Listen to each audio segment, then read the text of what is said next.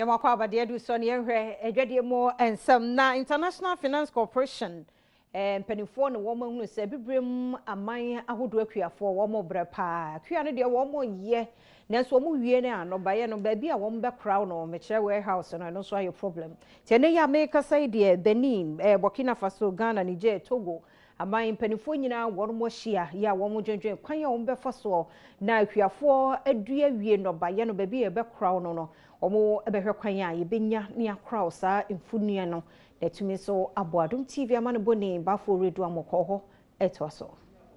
Mpanimfoɔ ene enmidifo a ofiri Ghana, Benin, Burkina Faso, Cote d'Ivoire, Senegal, Niger, Togo ene abibra ma hodo bi so na watwasia ene wasia mu e wonkran hanom a wode IFC West Africa Warehouse Receipt Financing ihyem kese asese so. Na nu hyem yi mu na enmidifo ene mpanimfoɔ benyam kwan watoto adwene ho kompa akuafo ebefa so no anya sika ene bosia ede ahai adekoradan ede won mu emfude ene enyoma hodo agum. Na akobi etise International Finance Corporation ene USAID ana afa ho ka wo boa madwumade no atumi akoyie. Nhyem no ase no na IFC Country Manager Emma Benin, Burkina Faso, Ghana, Niger, Togo ene amane okeka ho awura Miss Ronke Amoni Ogonsele ede tu edwase. Enwumakuo enketenkete ene akuafo a won mo adwumadie enkwanim no ebabosia pe wo abidwa toy potem ha no so de be won adwuma na ayede papapa amon eno ka ho bi na wotu sa na moyi. Right now the agricultural sector is seen as to be a somewhat more risky sector than others, and if you look at the whole West African region,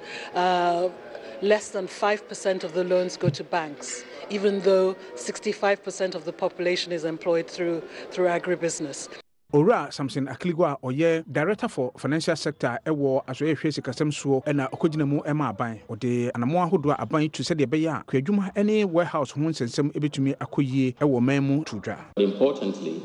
the current government has pushed the limit further by successfully launching the Ghana Commodities Exchange in November 2018, after earlier efforts for more than a decade. Yam Cobra na Sister Sandy B, a guy for Jumia shopping online and so.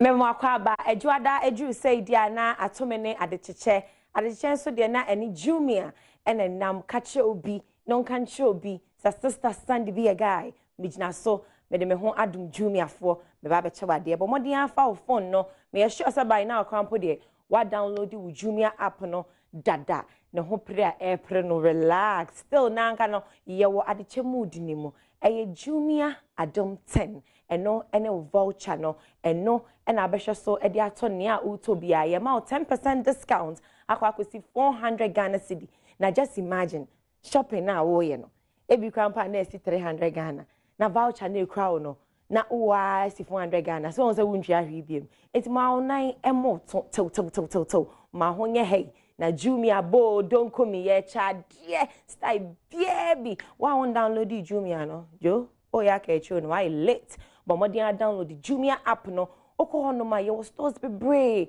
ni a wo hwehwa to bia no Jumia wo ho na awasem ewom no ene se uto Jumia ni wi a e betimi niam na bre ofie ansakra no watwa ye ka nanso so omomodia uto a